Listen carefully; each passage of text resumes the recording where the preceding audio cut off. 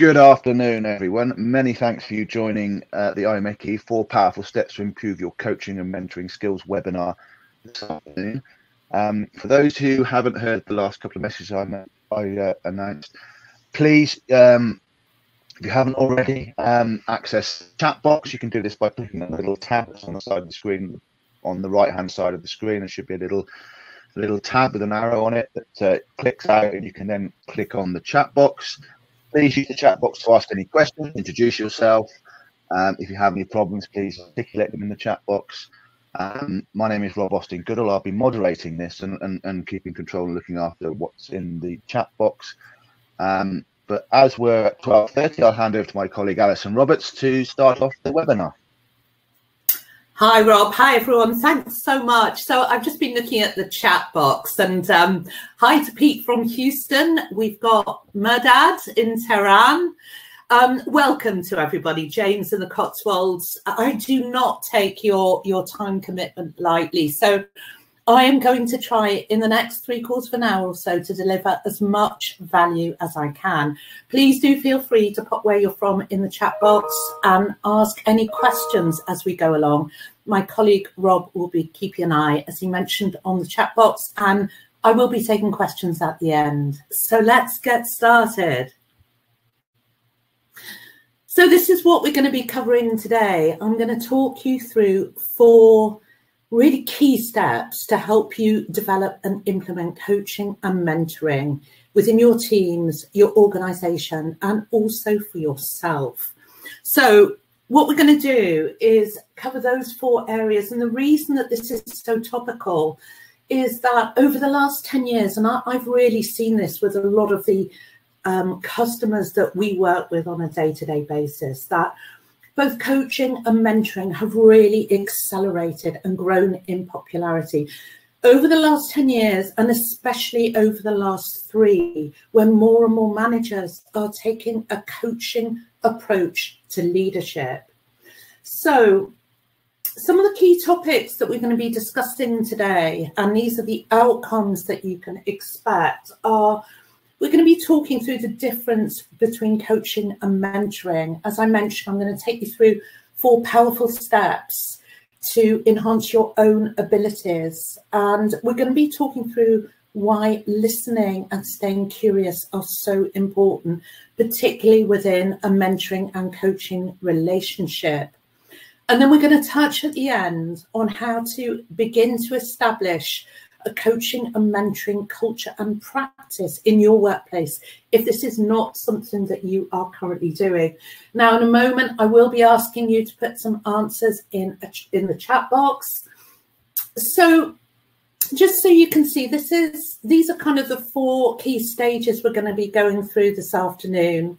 I'm going to be talking you through a leveraged approach to coaching and mentoring. We're going to be talking through self-coaching, the importance of rapport and relationships, and then, as I mentioned, we'll be touching on culture at the end. So this is me with pre-lockdown hair, as you'll see at the end. I head up the leadership, coaching, management, project management, and commercial side of learning and development at the IMechE.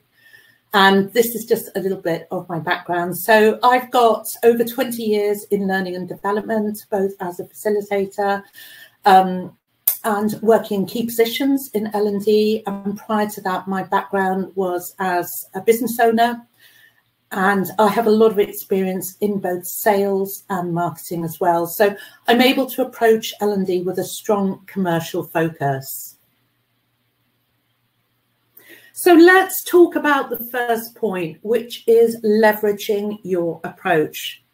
So what is the difference between coaching and mentoring?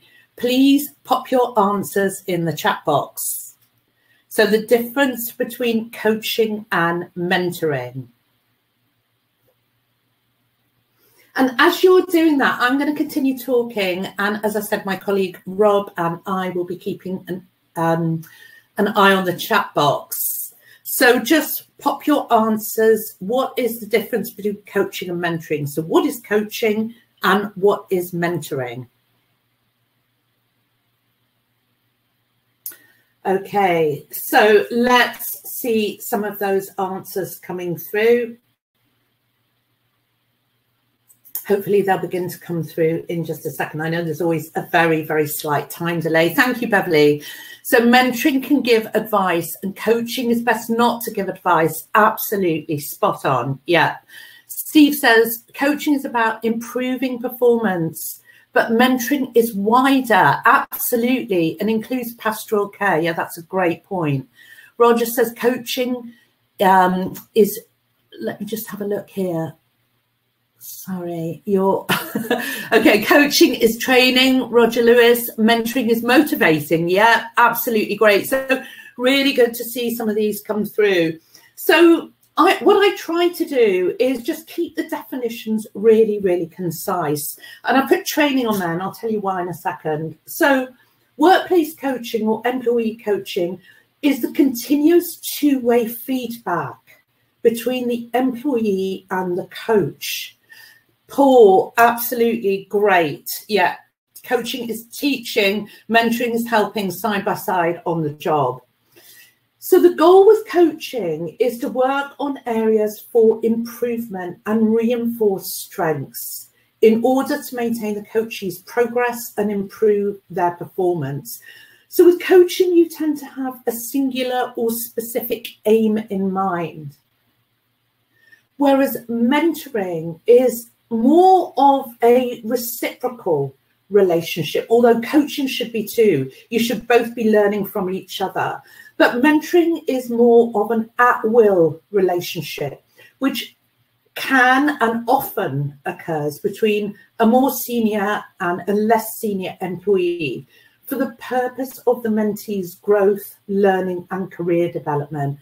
So I'm a qualified coach and for the last 30 years, I've been a qualified enterprise mentor. And what I found is that with mentoring, it tends to be a more open-ended and directed relationship.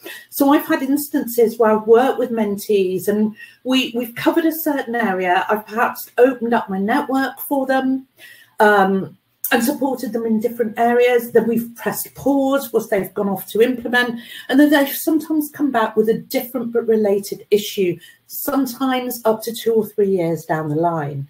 Whereas coaching addresses really, really specific issues set against measurable goals, as we'll see in a moment. So I've put training and development on there because it kind of crosses over a little bit with both of the other two. It refers to activities within a company created to enhance the knowledge and skills of employees, whilst at the same time providing information and instruction on how to perform tasks better. Now, that's not to say as a coach and mentor, you won't be doing either of those two things. So it's quite an interesting triad when we look at these, and there are some very, very subtle differences. So this is a definition that I absolutely loved with coaching. And the reason that I love it is because it has the word collaborative in there. And I also like a systematic process because my dad was a scientist, although I'm not an engineer. I was raised to think in terms of systems and data. And coaching has to work with a system, because that way we know when progress is being made and goals have been reached, and potentially the next goals then need to be quantified. So I thought this was a really, really good definition. So I'm going to put a poll up now. Rob's going to put a poll up, and I would love if you could all take part. So you can choose more than one answer. Okay, hopefully you are now picking up the sound and you can see the poll that Rob has just dropped in. I've released it. Great, yeah, that's come up. Thanks, Rob. So please do choose more than one answer there.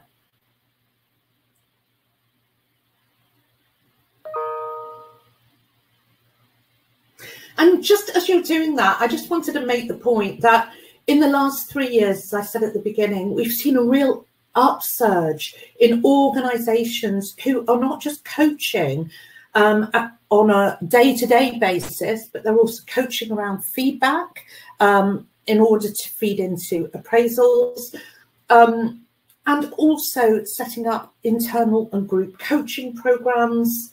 So I'm seeing a coaching approach or intervention with more and more engineering leaders, and they are looking to perfect their coaching skills. So this is something that we get asked for more and more.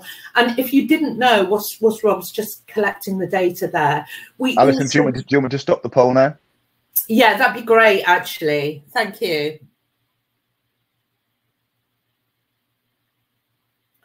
So we also do offer one-to-one and group coaching at the IMechE. So let's just get the answer. You know, some of the data from that poll, Rob, when you get a second.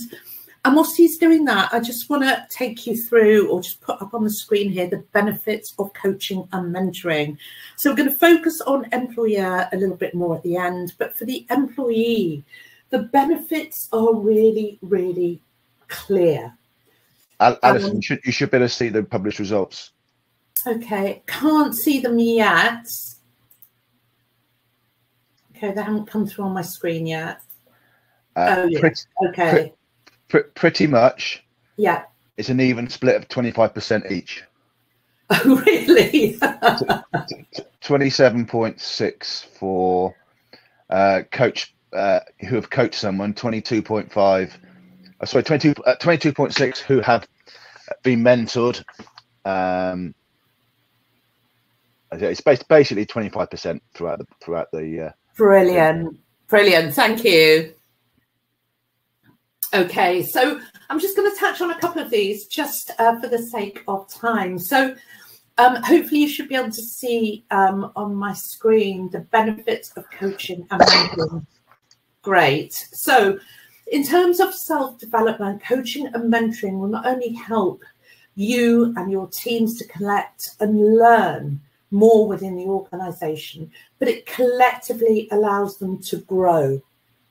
So growth is a really huge benefit and outcome of both coaching and mentoring.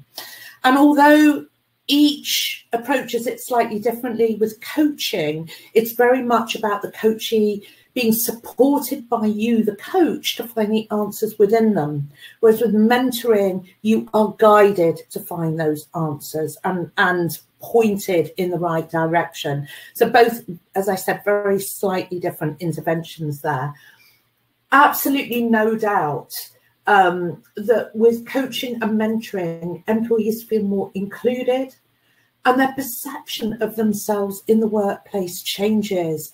They start to feel more valued and appreciated. And for anyone who's had coaching and mentoring, no doubt you would have felt the same way. And one of the interesting things on there is once an employee has been coached or mentored, they've got that skill for life. They can transfer it into their personal lives. And they also then, once they've experienced it, are much better positioned to support others as a coach. So to be a coach or mentor themselves. So let's talk about the first powerful step, which is leverage. So why is this important? That slide will come up in just a second. There we go. So leveraging means two things. It means leveraging your strengths so that you coach from a position of personal power and confidence. But leverage also means making sure that you know and understand the various different approaches that you can take so that your coaching conversations are matched to the person, the situation, and the behavior or outcome that they're looking for. So leveraging is really important from those two different perspectives. You're leveraging your own strengths and you are adopting and changing your approach depending on the person and the scenario. So having that ability to customize your coaching discussions will absolutely deliver better results, no question. And that is something that we are going to look into now. So I'm not going to cover all of these coaching styles with you. We do it on the coaching and mentoring workshop. And by the way, you can also enroll on a CMI based version of coaching and mentoring now. But I am going to touch on a couple of these because they are quite interesting. So in the chat box, has anyone seen these different leveraged approaches before, and do you use them? So just pop your answers in the chat box. So I'm going to talk about some of these different approaches. The autocratic coaching approach is not something that I would use very often. We have talked about how coaching is less directive than mentoring. Oh, that's great, Lionel. I've just seen your answer there. Brilliant. Okay, so autocratic coaching tends to keep the coach in control at all times. We're striving for perfection through excellence. Now, perfection doesn't exist in the world because we're humans, and as humans, we are necessarily imperfect. But what happens with autocratic coaching is that the coach really, really does take charge. Now, because this is quite rigid, it can feel a little bit overbearing to some employees who are used to a more hands-off approach. But for people who are new to coaching, you may find that on the first session, this more guided approach works better because it gives your new coachee a clear track to run on. So it can be very, very powerful. So holistic coaching, this is probably the most common style of coaching that leaders use. And this is something that we discuss in a lot of our classes because it is so powerful. So it uses the belief that everything is connected. And what happens is that you tend to have this underlying energy, I guess, where both parties are fully engaged in mutual growth and mutual benefit. So it's very much that collaborative approach that we saw on the definition earlier. What it does is it gives employees a strong sense of inclusion, and you can use holistic coaching on a team basis as well as one-to-one.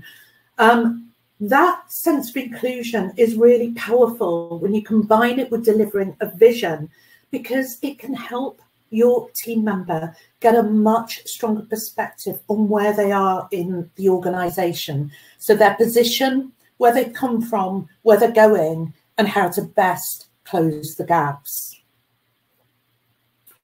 So the slides will be available to you on the LMS. As I said, I haven't got time to go through all of these today, but I did, in terms of leverage, just want to cover one more thing with you. And that is a different look at coaching approaches. It can be more or less formal, and it can take place between individuals or groups, or be a fluid expression of all of these. So that makes coaching a very, very flexible approach to personal and professional development. It lends itself really, really well. So I just want to touch on one thing in terms of coaching approaches. Please do always ensure that at whatever style coaching, and whether it is more or less fluid, that you use a contract. Now, a contract can be very informal. It can be a simple agreement between both parties. It must always tick the box so that the coachee knows it's confidential. But what a contract does is it provides you with goals for the relationship, boundaries. It gives the coachee a sense of what to expect, what not to expect, and how the coach and coachee, or mentor and mentee, will interact and work together. So these are absolutely critical. So please do not forget to have some kind of contract in place when you begin the coaching process. And it should actually ideally apply at sort of two different levels, if you like. It should be in terms of procedure and professional. So procedure is things like, you know, when, where, and how often we're going to meet, how long each session is going to be. And professional is things like what the coach and coachee want to achieve in terms of the subject and desired outcomes, which subjects are off limits, roles and responsibilities. So again, any questions, please do feel free to pop those in the chat box for me. And Rob and I will cover those at the end. Great to hear, John. So John says probably uses more of a holistic approach. And that, as I said, is really what we're talking to a lot of leadership these days, is around that approach and perfecting it, actually. So you should see something there on team coaching, and I've just highlighted that study that I picked up there, where it shows that organisations with coached teams have a culture that is 36% more collaborative. You know, when I read that, it was just, it really is very powerful. 32% lower staff turnover and 18% more likely to show an improved bottom line. Again, these are really strong figures. And this is a recent piece of research that, again, is available to you on the LMS. So we can see that coaching can foster a culture of continuous learning. It can help break down silos between different parts of the organisation, increase team functionality and maturity by helping teams to evolve a lot faster than they would have done on their own. So let's look at self-coaching.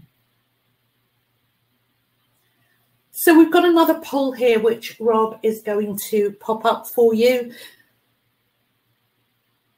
And again, please do pop your answers in that poll. It's really, really great for us to get these because it helps to inform our content, not just in terms of webinars, but actually we've been updating a lot of our most popular course material, and coaching and mentoring is part of that. So everything that you feed into the polls today, I will personally be building in to our material to ensure that it is absolutely targeted around your needs. Okay, so hopefully that poll has now come up. Rob, I'm going to just get you to keep that up for another second or two. Just let me know when you want me to shut it off. All right, brilliant.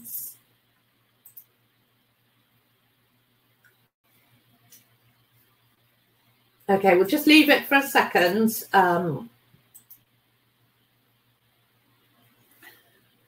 Okay, so if you wouldn't mind just shutting that off now, and just let's get a sense of the numbers on there. Great. Oh, that's really brilliant. So 29% who practice self-reflection. That is such great news for me. And likewise, just over 30% who self-coach and reflect. These are very, very different figures to what I saw 2 years ago. So these are really great to see. Thank you so much for that. So I'm going to give you something that I use. This is my own self-coaching and self-reflective practice. I've been doing this for 35 years now, and it has never failed me. And in fact, I will do it after today's session. I always take 2 or 3 minutes, and you can do this in 30 seconds, to go over what went well, what didn't go so well, what I'm going to keep doing forward, keep going forward, what I'm going to change, and what I'm going to stop. So when I first joined IMechE, my manager asked us to adopt this particular strategy in our one-to-ones. It's stop, start, continue, and change. So please do pop a yes in the chat box if you've heard of this before and if you use it. So it's a very easy one to remember. It's great to use alongside coaching practice, whether you're using it in your own self-reflection, but also when you are coaching others. I always ask for permission if I'm asking for feedback for myself, or if I'm going to give feedback, or I'd like to give feedback to somebody else. Always ask for permission. And just a tip for you, don't ever feedback more than one piece of information at a time, because it will feel to your coachee, especially if it's something that you want them to address, to change or improve. Obviously not if it's positive feedback. And also, by the way, try and avoid a feedback sandwich. It is absolutely toe curling, because people know that they're going to get positive, negative, positive. And so people are primed for that, and it just doesn't work. But yeah, if you are giving feedback where you're asking someone to address a certain behavior or to make some changes, only give feedback on one area at a time, because it can feel like they've had the rug pulled out from underneath them otherwise. So give feedback on one area, work with them to adjust that behavior. And then once that has done, and you've both agreed that it's been completed and the results have been observed and measured, then go on to the second piece of feedback. So how do you ask for permission? That's such a great question. So I literally just say, look, I've been watching your work over the last week. On the whole, it's been great. There's been a couple of things that I just want to discuss with you. Tell me when would be a good time for us to go through this. So I know that I'm saying yes, but, and people always say you shouldn't do that. But actually, when you're talking on the spot, that's the most natural piece of language that you're going to use. It's quite difficult to remember not to say but.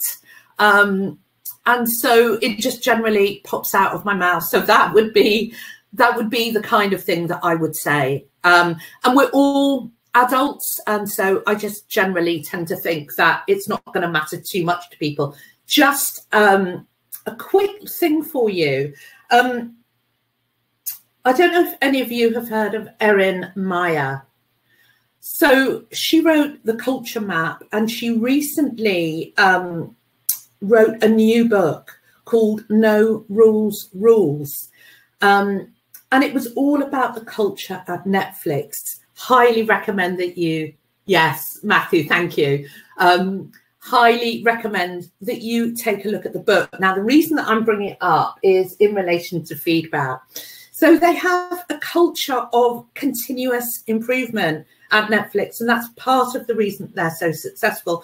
So one of the things that Erin Meyer did as part of the research around this book is she looked into why they were so successful at receiving feedback and making instant change. And what they did is, and what they do is that once a month they all go out for dinner and they give each other feedback. They do this in teams. Now, everyone has said when they first started, the first 2 or 3 times was so uncomfortable. But after the first 2 or 3 times, because they realized that everybody was feeling equally uncomfortable, everyone was feeling equally exposed, actually it became a lot easier. And what they did is they shared feedback with each other and made each other accountable. And that whole culture of instant feedback and incremental change has underpinned some of the incredible results that they have seen and will continue to see at Netflix. Yeah, Peter, great comment. I think it's extremely important to give feedback on positive aspects of the coachee's behaviour. Otherwise, coaching could be seen as a negative interaction. Absolutely, 100%. It serves to reinforce the good. No question. Absolutely no question.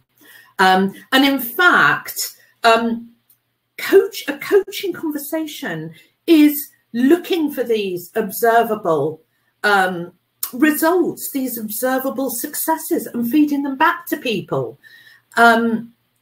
You know, that is at the core of what coaching is. And then I tend to wait for someone to come back to me to then begin coaching around challenges. Because if you do that, what Peter's mentioning there in the chat, what that does, it creates trust.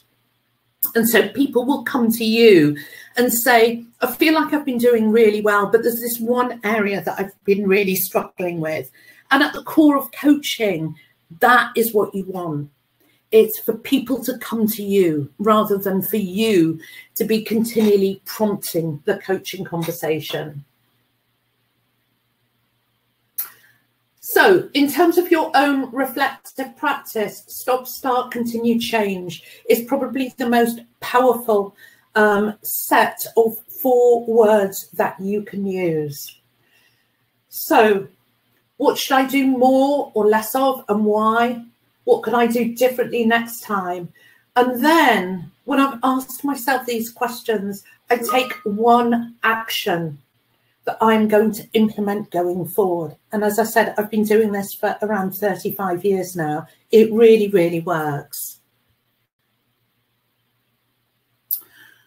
So in the chat box, what are the 2 foundational skills of building rapport and sustaining strong trust-based relationships? Pop whichever 2 skills you think that is in the chat box.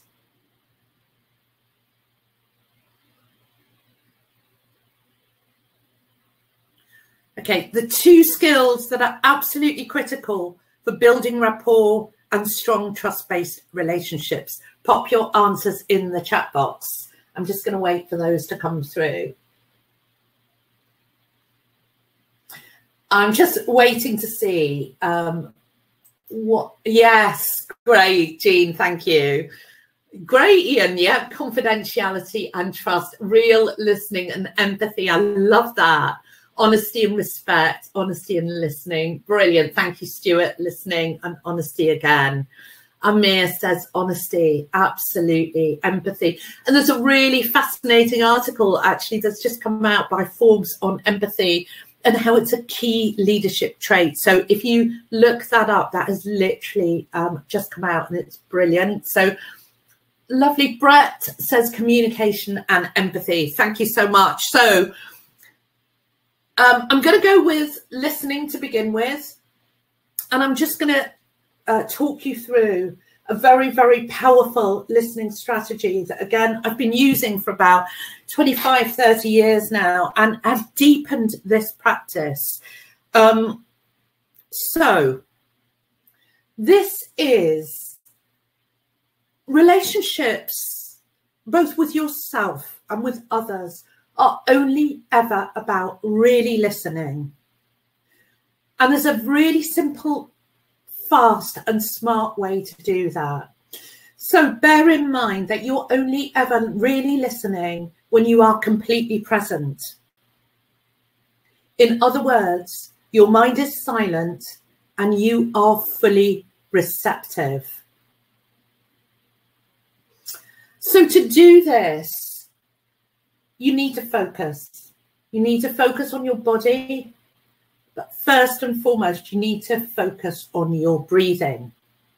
So to adopt this really deep level of listening that I call mindful listening, start by focusing on and listening to your breathing. What that does is it silences your mind, because it's impossible to think and focus on your breathing at the same time. Once your mind is silent and you're fully present, that enables you to listen at a much deeper level. It means that you will be able to pick up subtext and non-verbal communication that you will otherwise miss.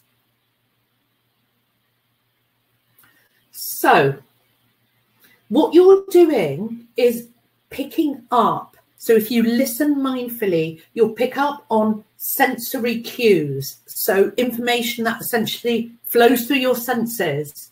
And as I said, the subtext and non-verbal communication that you will otherwise have missed.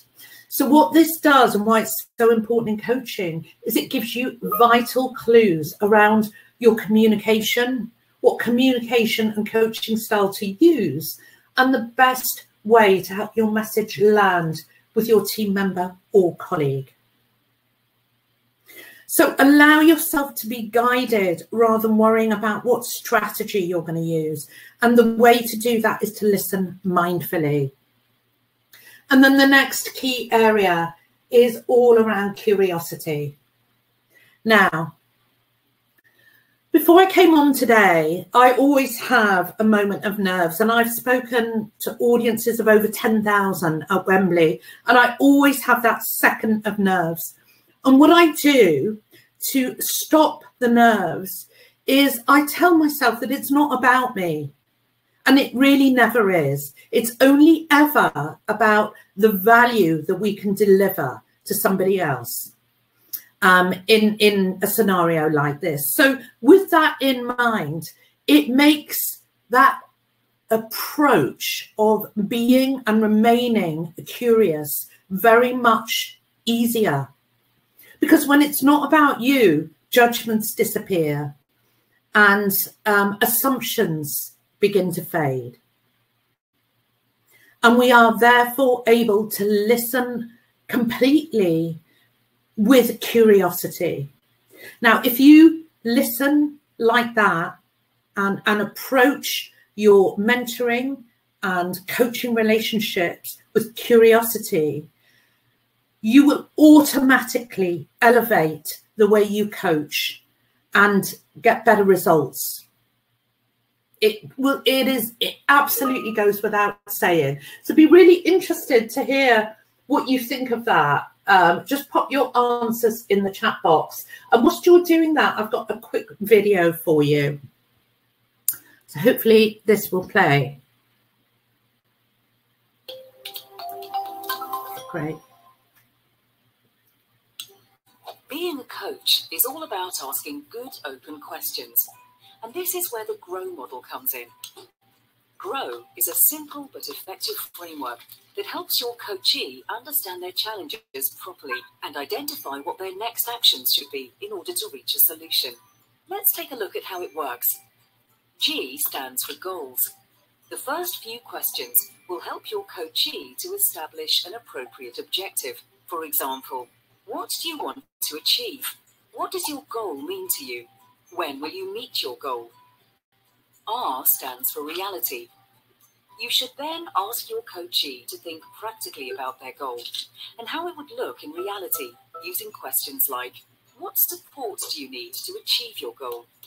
What challenges do you expect to encounter? How might you deal with them? O stands for options. Next, ask your coachee to think of 3 or 4 things they could do that might help them reach their goal. Then work with your coachee to evaluate these options by asking questions like, what are the pros and cons of each option? Or what factors will you use to weigh up these options? W stands for will or way forward. Finally, establish how committed your coachee is to the actions they have agreed. To do this, ask the coachee to rate their commitment on a scale of 1 to 10. Explore together what would need to change or happen to get them to a 9 or even a 10. Identify some practical actions, such as blocking out an hour a week to work exclusively towards reaching their goal. Encourage your coachee to imagine how they will feel if they meet their objectives. Visualizing a successful outcome will motivate your coachee even more. So there you have it. By using the GROW model, you can help your coachee stay on track, engage in some genuine self-reflection, and identify relevant and realistic actions that will help them achieve their overall objectives. I am really excited by some of the comments that I'm seeing in the chat box right now. Paula So you are absolutely right. Paula says this is a paradigm because it's not about you, but it is about you and your mindfulness and vulnerability. You're absolutely spot on. So for me, it's not about me when I start presenting. What that does is it tells my mind, if you like, it takes the focus off me. So it enables me to present focusing on you and the value that I'm going to deliver without focusing on my nerves. So I find that helpful. But absolutely, 100%, it is all about me taking responsibility for my mindfulness, for my vulnerability, for my behaviors, how kind I am, how much I listen, how inclusive I am. Absolutely agree with you on that. So yeah, you're right. And Matthew Harrison, can we find out where you work, please? Because Matthew has said we call it Be Here Now and Stay Curious. And I absolutely love that. So IMechE as an organisation, we are revisiting our values, and we've also done some really, really deep work and are currently doing some really deep work around diversity and inclusion. And so it is so great to see things like Be Here Now and Stay Curious underpinning culture in the workplace. So Lear model, absolutely. Yakubu, thank you so much for that. That's another wonderful model. So that's listen, acknowledge, explore and respond. And I use grow, not because I want you to be so tied into it that you forget that coaching is an organic process, but more just to offer you a track to run on. So Andrew says we use 5 Qatar questions, also very effective. Matthew Rolls-Royce, thumbs up to you guys. Paula, Capgemini, absolutely brilliant. So great stuff. All right. So I hope you found that useful. That was grow. And the key thing, whether you're using grow or any other model to support your coaching practice, is to make sure that you have set those goals and that your coachee or mentee is comfortable with them. So that whole area around commitment and then building in the accountability is absolutely key. Please don't take that as a tick box exercise. I'll tell you why. If you do not do that last step, and also what I mentioned earlier about the contracting, so the contracting and then building in that last step around commitment and accountability, your coachee is going to feel empty at the end of the session. So you may have developed, you may have delivered the most fantastic coaching session where you've built trust, you've listened mindfully, there's been vulnerability, the coachee and you have felt secure in the relationship and it's grown and developed. But if you have not done that last step, in other words, built in that accountability and that commitment and ensure that your coachee reaches their goal, the rest will feel empty. So one of the things that I have had done to me, so I've been coached and mentored as well, and it was just the most, it felt a bit out there, if I'm honest, when somebody did it for me. And then, interestingly, it's been over a year now since this person coached me. And I had about 10 coaching sessions at the time because we were interviewing for coaches or more. And this person's coaching session has really stayed with me. What she did is she got me to visualize a successful outcome. So the reason I said it was a bit out there is she had me stand up from my laptop, walk around the room, anchor my goal into my body. And I did it into my stomach with an image. And a year later, I can still see that image where I anchored it in and I connect it to the goal, which I've now achieved. So visualization is very, very powerful. And by the way, there's some incredible studies done by an Australian psychologist on visualization. So if you Google that, yeah, really, really powerful. All right, so let's just move on for the sake of time to the last part. So I know what some of these answers are going to be because I've seen the kind of people that we've got attending today's webinar, but it would be lovely to have some data on that. So you can choose more than one answer. Rob, if you wouldn't mind, I can see you've just put that up. Thank you.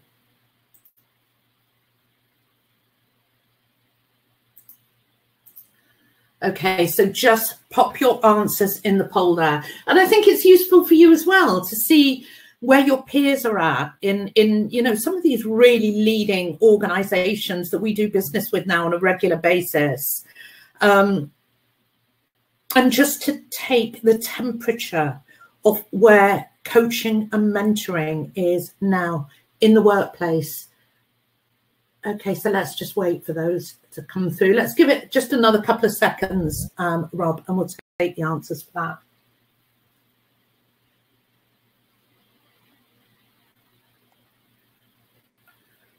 Okay, so just let me know when you want me to finish. Yeah, now would be great, actually, Rob. Thank you. So Rob's just going to pop those up on the screen for us.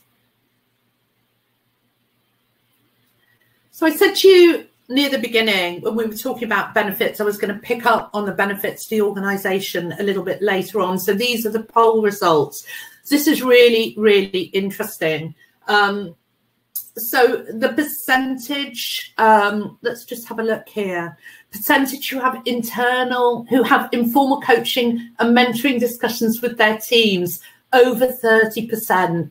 That's absolutely brilliant. It would be great to think that for all of us who are on the call today, who are such advocates of coaching and mentoring, if we could spread the word even further in our organizations and immerse it within the culture so that more teams are taking this approach and reaping the benefits. So with that, thanks a lot, Rob. I think we can take that down now. Let's move on to the last part of today, which is all about culture.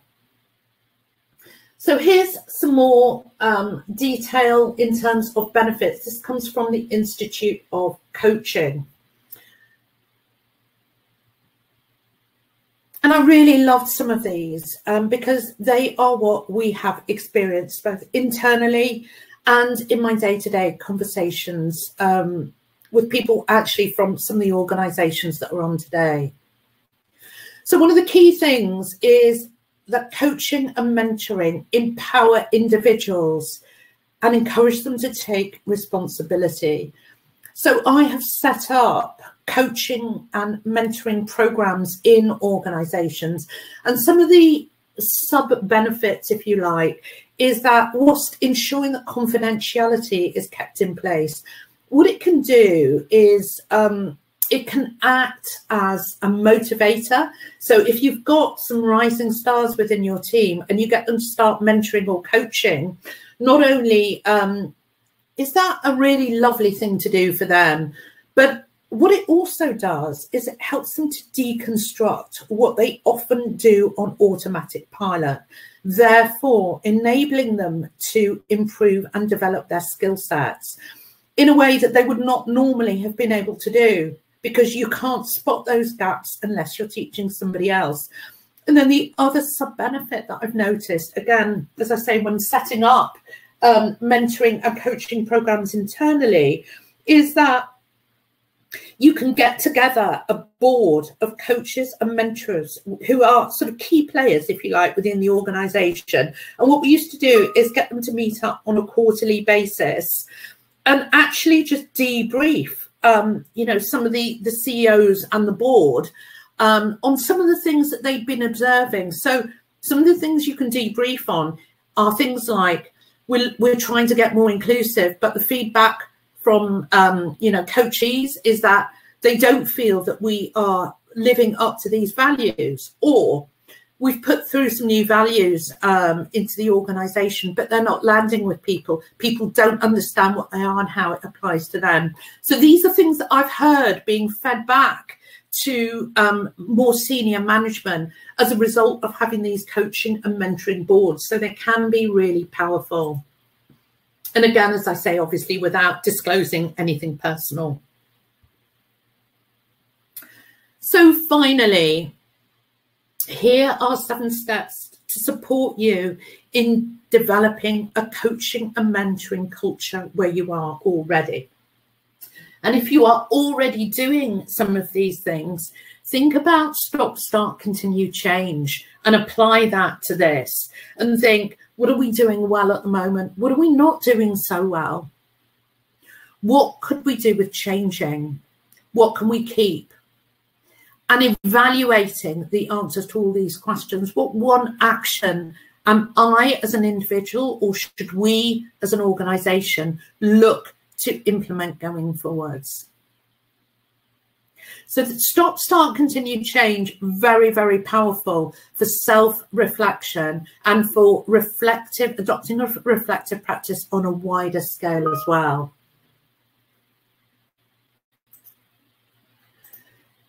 So finally, I just want to make you aware, because a lot of the people that I speak to are not aware that we do this.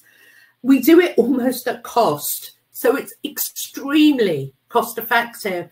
But we have a team diagnostic that we've proven out on over 10,000 people across 1,500 teams with some of the UK's largest engineering companies.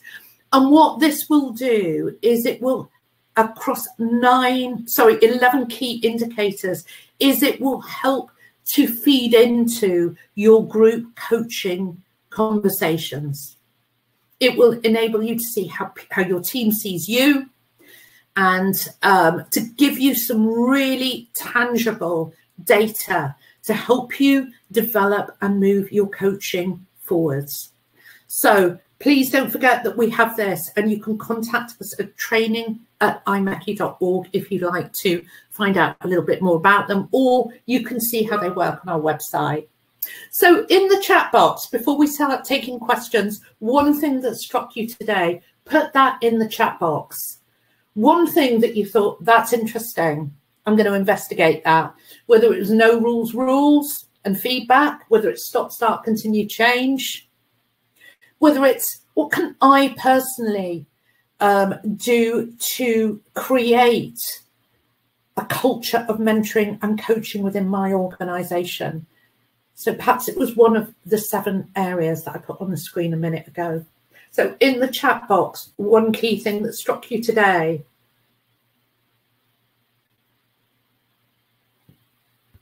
Across each of these 4 areas. Stop, start, continue, change. Thanks so much, Matt. Helen says the GROW model.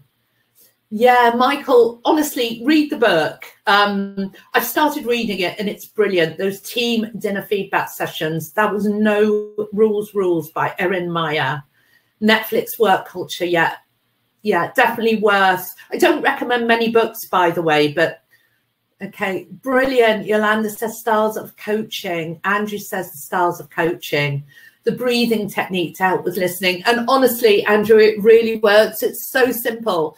But having your mind completely silent like that, it's like it flicks a switch and it puts you into a very, very different state. So I am going to start taking questions in a second. I want to leave you with this. And it's something that we often forget. And I know that I do. You know, I occasionally get on a webinar and I think that was amazing. And I want to do this and I want to do that. Or, you know, as always, I'm always enrolled on courses. I am a lifelong learner.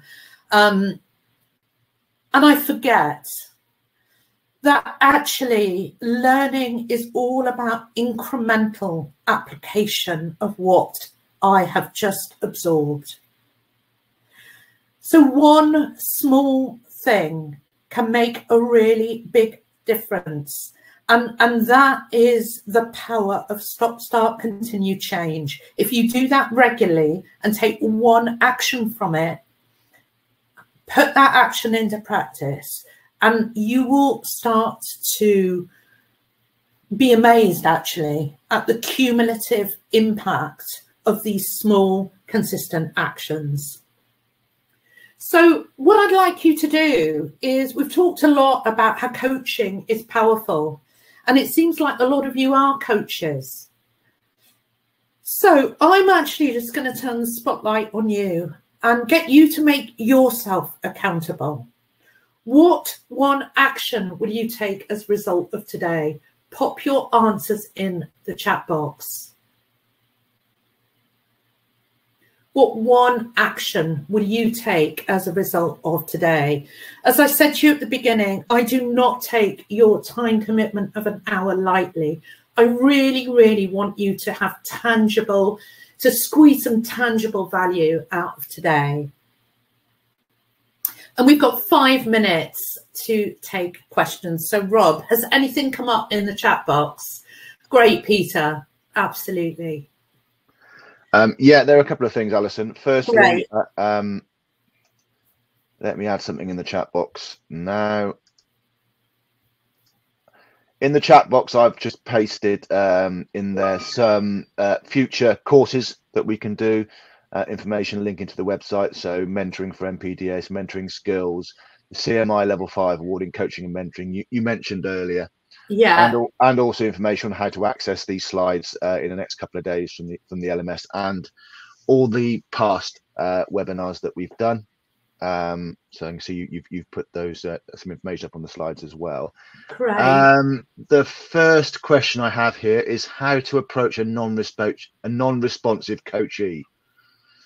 Okay, so I would actually, I think if you've tried some of the standard approaches, if it was me, I'd want to understand why.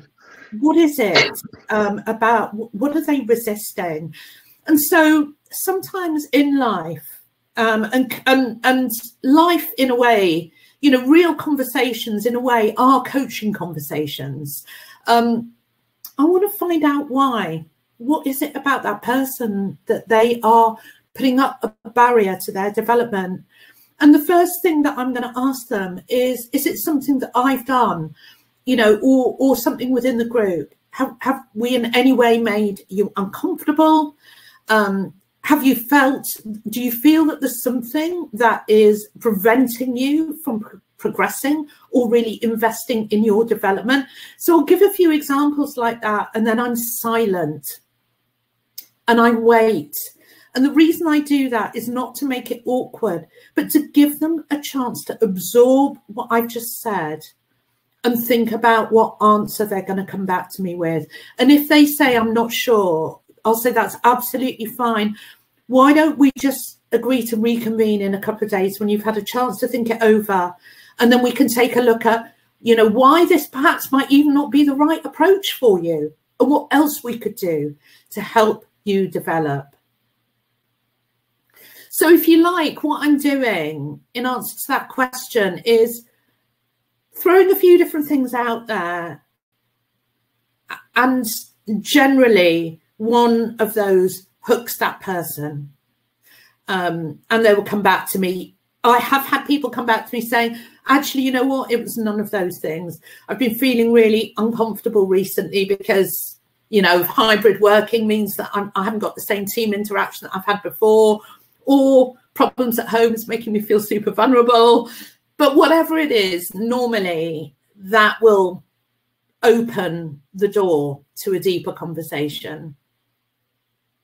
Thank you, Alison. Next question I've got here is, how could we raise the topic of having a contract to define the coaching relationship in a comfortable way? I just talk to people about the benefits to them and to me. What I say to them is that, you know, from your point of view, it gives you a track to run on, and it helps to give us a better understanding of expectations, what I expect from you and what you have a right to expect from me. What it also does is protect you in terms of confidentiality.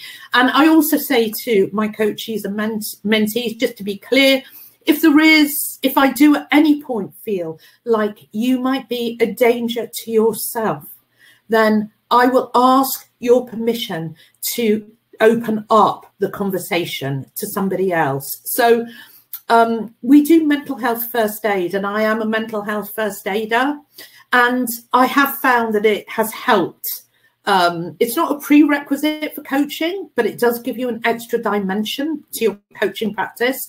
But I will tell people that that is the only time that I will talk to them about the fact that I might have to breach confidentiality by sharing information. So yeah, talk to them about the benefits. Pleasure, Peter. That's so lovely to hear. I'm glad you enjoyed it. Alison, next question. Advice on mentoring someone who struggles to set their own goals? Yeah, just do it in very small increments. As it's past, I don't want to take up too much of your time, but yeah, do it in small increments. So very, very small bite-sized goals. So that you're drip feeding them, essentially. Listen, guys, thank you so much for today. I don't want to run over on time. Rob, thank you so much. And Kirsty in the background, as always, for your amazing support. And to all of you who've made today so enjoyable. And I look forward to catching up with you on future webinars. Take care, everyone. Thank you, Alison.